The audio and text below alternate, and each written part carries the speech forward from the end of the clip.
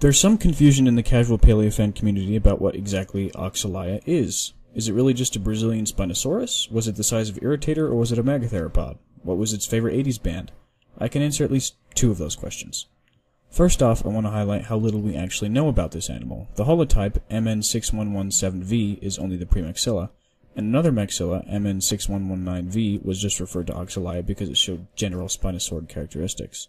So we have no idea if Oxalaia shared the reduced hind limbs of Spinosaurus or Sigilomosasaurus.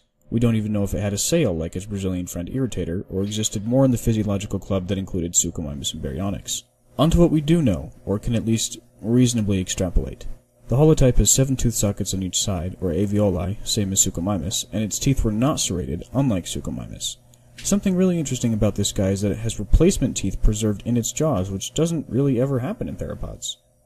The world that Oxalaia lived in was humid and tropical, with intense rainfall and then long, dry seasons. Tropical forests formed the mainstay of the environment, including the classically prehistoric plants like conifers and horsetails.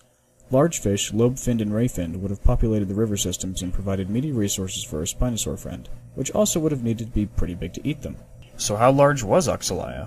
Well, the holotype's premaxilla is 0.2 meters long.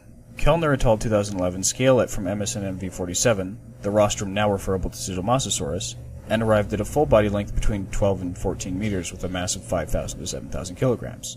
Taking into account the findings of Arden et al. 2018, it seems that Oxalaia has a distinct chance of being bigger than Spinosaurus, which likely topped out at 12 meters and less than 6,000 kilograms.